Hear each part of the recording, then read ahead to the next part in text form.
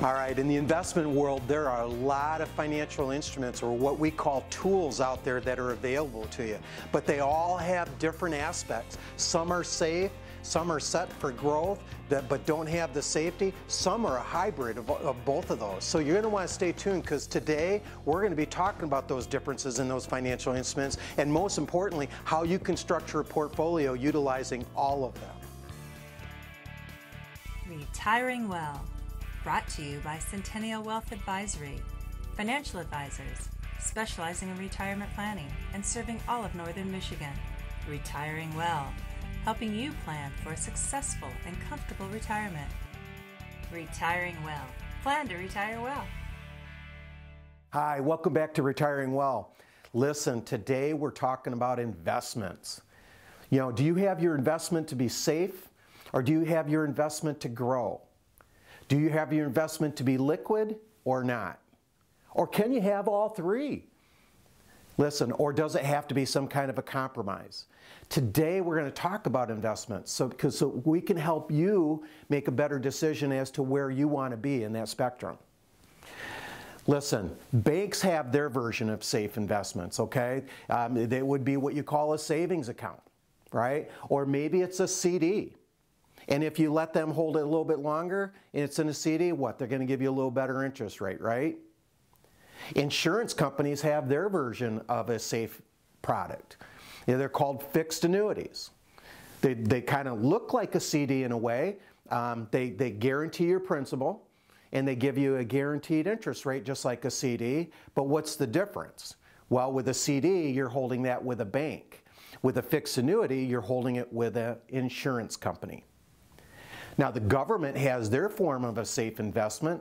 It's called a bond, right? Now, so government bonds. Now, I don't want to get this confused with a mutual fund that holds government bonds.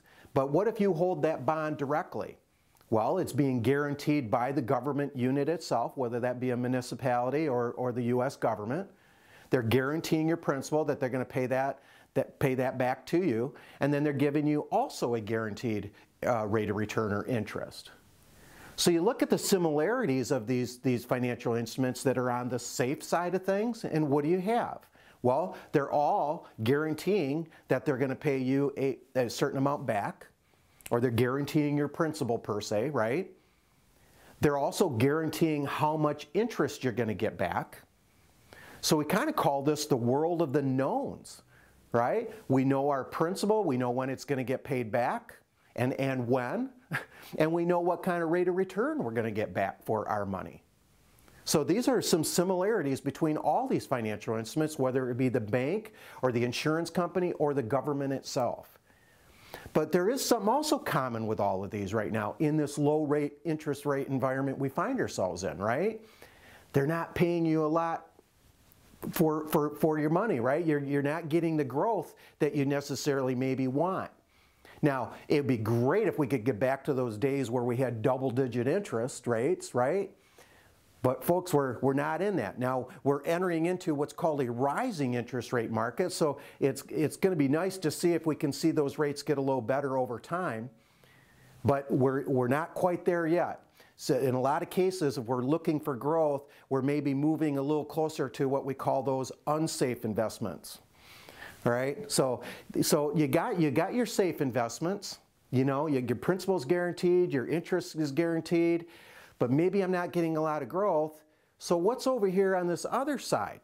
What does these unsafe investments look like, where I might be taking a little bit more risk to try to get a little bit more growth? Well, you have mutual funds. Now, mutual funds can hold a lot of different kinds of securities. You can have mutual funds holding large company stocks. You can have mutual funds holding small company stocks. They can hold bonds. They can hold international stocks. They can hold a number of things. But because they're holding securities, they're going to have some risk associated with them, because in some cases they can go down in value. Now, some more so than others, right? Or some might one year be up and some another year down.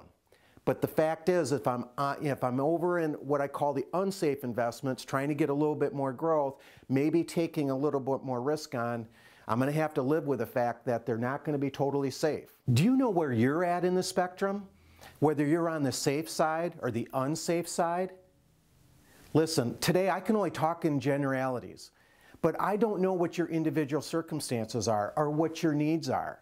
I encourage you to give us a call so we can sit down, find out what those are, and make sure that the financial instrument you might have is in line with your wants and needs. Now, I want you to stay tuned because we're going to talk more about these unsafe investments, but we're also going to talk about possibly some hybrids. These things that have a strong, have an element of both safety and maybe risk. You know, Larry, that was a great segment. It's interesting how so many people tend to think there's just one type of investing, that there's not, you look at safety and liquidity and risk. So many folks are just used to stocks or mutual funds or whatever it is, and they kind of break it apart and start looking at that. You know, now the environment we find ourselves in today is different. It's changing every day, but it's really interesting how for years folks discounted fixed rate stuff, more of that safe aspect. And, recently of time, it's getting more and more attractive again. It's not the days back, Larry, what the early 80s, right, when the rates were really attractive, but they're starting to be competitive again, and at least looking the environment we find ourselves in, at the market timing we find ourselves in, it can be attractive again. And that's where I see, guys, that it gives investors a lot more flexibility with what their options are, and that's one of the advantages that we find ourselves in as an independent firm. It comes back to what that individual or couple is trying to accomplish with their retirement, and it's our job to walk alongside them and show them, okay, here's some different options that are out there. And a lot of times it seems surprising that people aren't familiar with all those different options because not everyone's licensed and set up that way. So that's where we encourage you to just give us a call for no cost, no obligation, second opinion. We'd love to sit down with you and just walk through what your options are for retirement planning. All right, Nick, we're going to ask you to stay tuned because, guys, in the next segment, I'm going to be talking about those investments that are not so safe, that might be more over on the risky side, and then I'll actually talk to people about a little hybrid. It actually has an element of safety and risk associated with it. So stay tuned.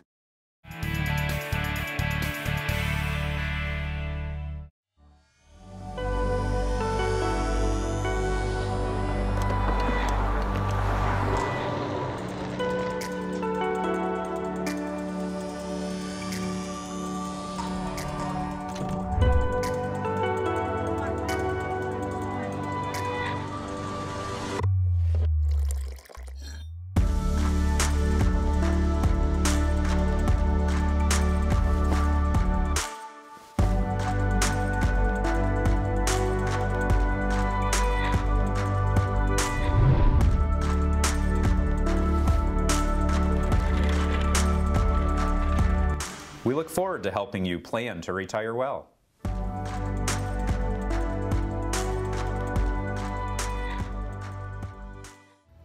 Today's retirement challenges can be mastered.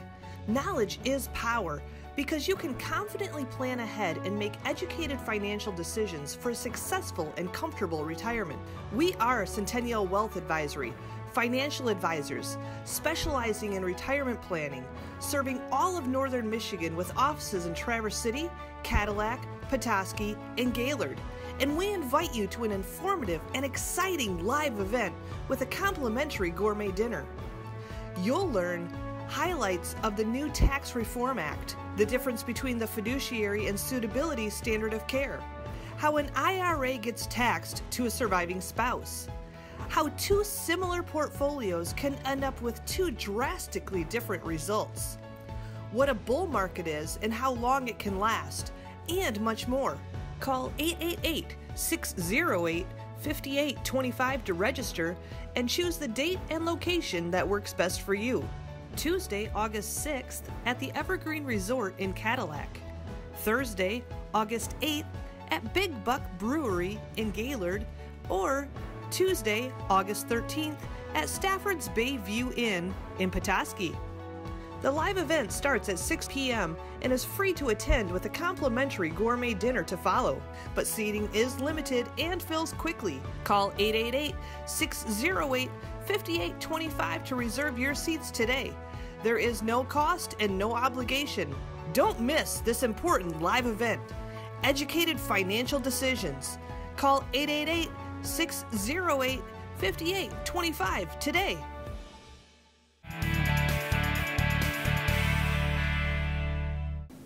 Hi, welcome back. Listen, folks, today we're talking about investments. I talked about in the first segment those that tend to be safe.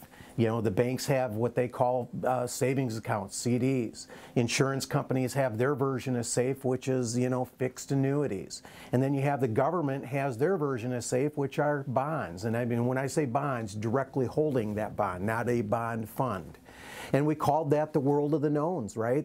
We know our principal, what it's going to be, when it's going to get paid back, and we know the interest we're going to make on that account. Now I want to talk to you a little bit about, again, this world of what we call the unknowns. Now in this world, there tends to be, in many cases, investments in securities that don't guarantee that the principal is going to be there. They could have some downside to them, right? They may have an element of risk, or what we call not necessarily have full safety, right? We talked about mutual funds and the various things that they could hold. But also in this environment, it's just wide open. It's basically all those things you can hold in a brokerage account, for example. It could be those mutual funds. It could be stocks themselves. It could be bonds. It could be those bond funds. It could be limited partnerships. How about real estate investment trusts? Options. It could be futures. It could be commodities. Listen, there's a lot of different investments out there, and in that world of the unknowns, they all have the same thing. You're speculating and hoping that they go up in value, but sometimes in many cases, they can go down in value. And again, we call this the world of the unknowns. Now, I want to talk to you about another world, though, you may not be familiar with. It's kind of a hybrid. It has an element of both of these. Take, for example, an equity-linked CD. Okay, this is a CD with a bank. In a lot of cases, they will guarantee your principal to make sure you can't lose. But instead of giving you that guaranteed interest rate, they're going to tie it to some index or something else out there, some commodity or the like, for growth. So let me give you an example. You have an equity-linked CD, maybe it's 5 years in length, and let's say it's tied to the S&P 500. And now the S&P 500 is just the largest 500 companies in the U.S., right? And so what they're going to say is, okay, you're at point A, we're going to look at that index, the S&P 500. In 5 years from now, we're going to look at it again. If the S&P 500 is down in that 5-year period, well, your principal is guaranteed, you're going to make zero. But if the S&P 500 is up, we're going to let you participate in that growth as some percentage. Let's say they say 50%. All right, so you get none of the down, but they give you 50% of the S&P 500 if it's up. Now in this case, can you see how it's kind of a hybrid? I've got an element of safety because they've guaranteed my principal, but I'm taking a little element of risk because I don't know whether that index is going to be up or not at the end of that period. Now, insurance companies have a version of a hybrid as well. It's called a fixed indexed annuity. It also guarantees your principal and also ties your interest that you're going to make to some index in this case. Now, it's a little bit different than an equity-linked CD because they typically want you to be in for a longer period of time, but they also will credit interest in between. So for example, let's say this is a fixed index annuity with an insurance company, and they're saying they're also tying it to that same index, the S&P 500. They're going to look at it every year and credit interest accordingly. So you have to understand when they credit interest, that also is going to get locked in. Now these are instruments that are held with an insurance company, but they have an element of safety and an element of risk or growth because you don't know what that index is going to do. Listen, folks, there's a lot of financial instruments out there, and knowing what you have is very important. So I encourage you, if you'd like to learn more about, the various financial instruments out there and what might be best suited for you, then you're going to want to give us a call. Now stay tuned because I'm going to talk in Chalk Talks about safety, growth, liquidity, and how you might strategize to have a little element or maybe get a little bit of all those happening for you. So stay tuned. You know, Larry, another great educational segment there. It's interesting how with the first segment of the show, it was the safe and the kind of the calm, low-key one. Then you went into the growth and how, you know, a lot of folks out there in the audience, you may be used to the stocks, the mutual funds, and you've had those little bit of heartburn at times when you've had those ups and downs over the time. And then that hybrid one, you know, kind of a little bit of a mix and maybe how that could play a role. But the important thing to remember here, and I know, John, you're going to talk a little bit more about this in a minute, but they're all just tools, right? And depending upon what you're trying to accomplish, that's the important thing to remember is, as the old saying is, don't have all your eggs in one basket. These are all just tools to do different jobs. And with a right tool paired with a certain job, you may have great success or great failure, right? Right, and that's where, guys, I think to coming back to like what your strategy, what are your goals, what are you trying to accomplish, and especially if you're getting close to retirement or in retirement and wanting to generate an income stream, you don't want to have all your eggs in one basket. That world of risk that Larry was talking about where, you know, you could see it drop in half like we saw, you know, a couple times over the past 20 years. You don't want to have all of your investments out in that world. So that's where like that hybrid world might make some sense. Again, just for a piece possibly, but not, again, not having all your eggs in one basket. Yeah. Now, when we're working with soon-to-be retired, you know, folks or retired folks, right? I mean, most of them will tell us, you know, listen, I just want an adequate return.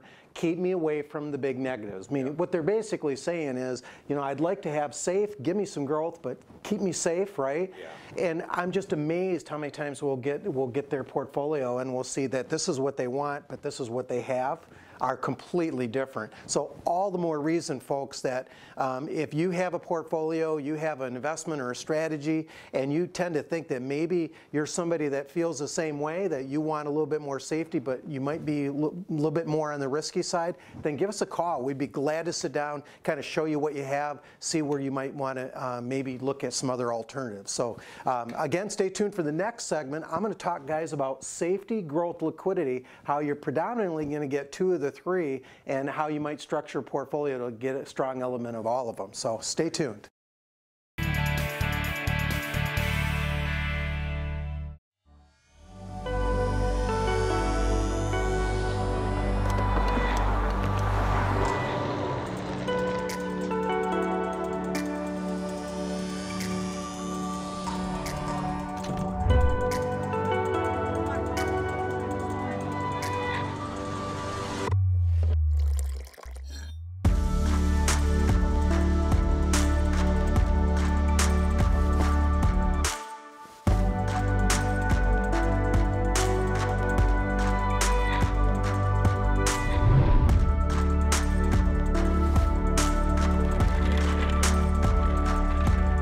We look forward to helping you plan to retire well.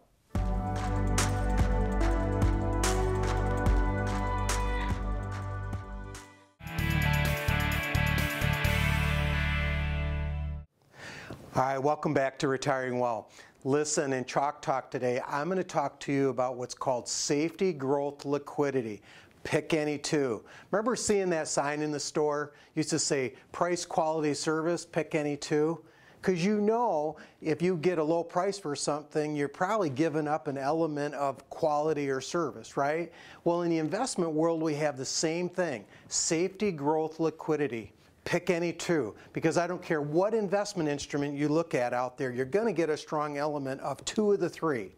Let me just walk you through some, just give you an example. Let's say that I have a savings account, right, at the bank. Fully safe, FDIC insured, fully liquid, I can withdraw it at any time, but what am I not getting out of it? I'm not getting growth, right? Now it's getting a little bit better. I think money market accounts are paying, as of this airing, paying a little bit closer to 2%, but you know, that's what I'm giving up is the growth. Take, for example, an insurance product like a fixed index annuity. The insurance company is offering complete downside protection, right? They're guaranteeing your principal. They're going to tie your interest to some growth in the market. Let's say maybe the S&P 500, if that's the index it's using. So you get some of the up, none of the down. But what are you giving up in that environment? They're going to ask you to be committed to that financial instrument for a number of years. So what are you giving up? You're giving up liquidity in that regard. Take a brokerage account. Stocks, bonds, mutual funds. You know, these are accounts that have great growth potential because if the markets cooperate, you can make 30, 40%. But what if the markets don't cooperate? You can lose 30-40% potentially. They don't have any safety. So you have growth, you have liquidity, but no safety. Can you see how all financial instruments, you're going to get a strong element of 2 of the 3 of these? So it's very important to know how to mitigate the negative of those. If you just have all your eggs in one basket and that one negative is something you can't live with, then you're going to want to make some adjustments accordingly. Now I want to show you something as a strategy, a way in which you can mitigate that negative of having all your eggs in one basket per se. So let's just say, for example, I use strategy 1, where I used some financial instruments that gave me that strong element of safety, okay, and maybe gave me liquidity. Okay, so this is something that's going to be safe, it's going to be fully liquid, but what am I not going to get? All that growth, right? That's going to be my negative in that regard. Let's just say I used another strategy that maybe gave me that safety as well, but in this particular case gave me some growth. Maybe it's like that index annuity, but I'm giving up some liquidity, all right? Meaning I'm going to be committed to that financial instrument for a period of time.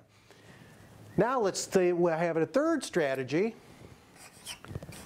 that's going to maybe go get me some growth, keep it liquid, but knowing that I might be giving up some safety. Let's say that's that brokerage account, that atypical brokerage account, all right?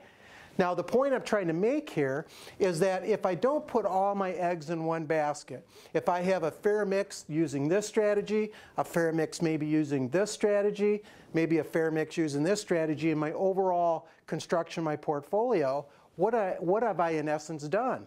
Well, in this particular regard, I might have, let's say I gave a third, a third, a third to each strategy, just for illustration purposes. So what have I got? I've got 2/3 of my portfolio postured to give me safety in case the markets don't cooperate. I've got another 2/3 giving me the growth so that if the markets are cooperating, I'm getting some of that growth. I've got another 2/3 fully liquid in case I have an emergency and I need to get at those funds. Now, can you see how in this situation, by not putting all our eggs in one basket, I'm mitigating the negative of having anything in just one strategy by having offsetting strategies counter it. Now this is what, structuring something like this in this way can mitigate those big highs and lows that you find in the market. You want to try to achieve adequate return, but the idea would be to try to keep away from those big negatives that sometimes the markets can deliver. So listen, at Centennial Wealth, this is what we do. We try to come alongside you, educate you in every one of these various areas, those financial instruments that might meet these ends, and put a portfolio together that might be more balanced. So I encourage you, if that's you, if that's somebody interested in learning more about a strategy such as this, please give us a call and we'd be glad to meet with you and talk about it with you further.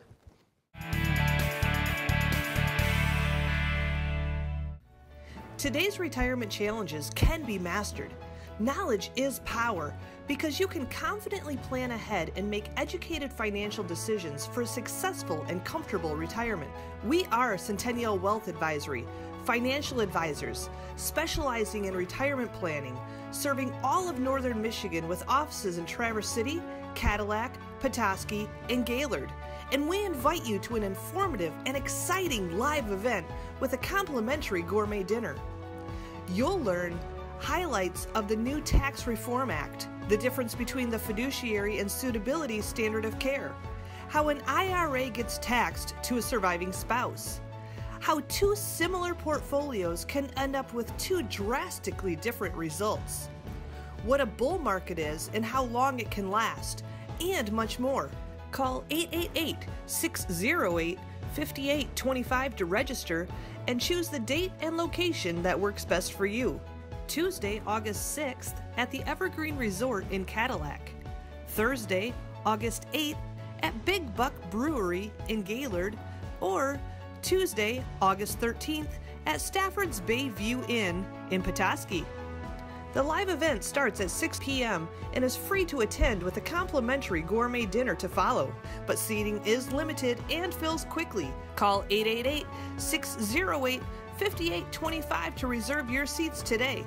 There is no cost and no obligation. Don't miss this important live event. Educated Financial Decisions. Call 888-608-5825 today.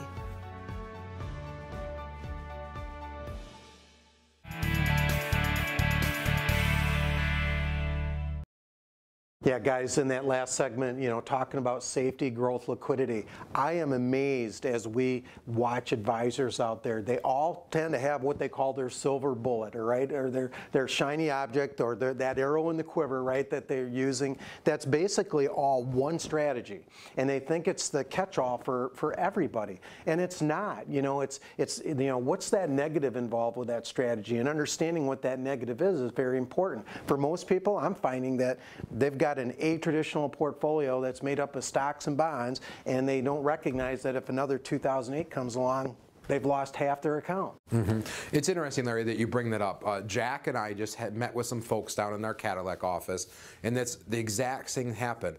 This couple come in, had their statements, laid them on the table. We had a chance to do an analysis ahead of time, and for years they had been with this financial advisor that preached diversification. You're in a great spot. You're safe because you're diversified. Well, they were diversified within that kind of strategy that you talk about, but guess what? They just hold it a whole bunch of different growth sort of stuff. So these folks were very conservative or safe-minded, and when we dug down to it, yeah, they were diversified, but once again, all growth. They didn't have that safe element. They had liquidity and they had growth. When you got to pick two of the three, that's what they picked. That wasn't the two they wanted to pick, but that's what they had. So all the more reasons important to go a little step further. Don't just assume that you're diversified and that's going to meet all your needs. What is the strategies you're trying to do, and what is that goal you're trying to accomplish? Yeah, and that's what I think of, guys, as you think of the goals, strategies, tools, and we like to understand first sort of where you're at with your goals, and then sort of work our way through to understand, okay, strategies, whether that's income, investment, taxes, estate, insurance, what are those different strategies put into place, and then, okay, lastly, what are then those tools, those investment tools that are available that go into that overall plan. So that's where we feel it's just important to understand exactly what you're trying to accomplish when it comes to your retirement planning, and especially understanding what is that income goal. A lot of times when you've been working your whole life trying to save for retirement, and you want to have an understandable plan to know that that money's going to be there for your lifetime. So structuring that income plan to coincide with the tax piece of it, to know that, okay, you're getting this income, trying to keep taxes to a minimum. So vital in a plan, and making sure those investments then match up to meet those needs, and all the while having an estate plan to coincide with that, and knowing your insurance needs are met as well. So that's something we encourage you. Give our office a call. We'd love to sit down for no cost, no obligation, second opinion. So we look forward to talking with you sometime soon. Thanks again for tuning in to Retiring Well.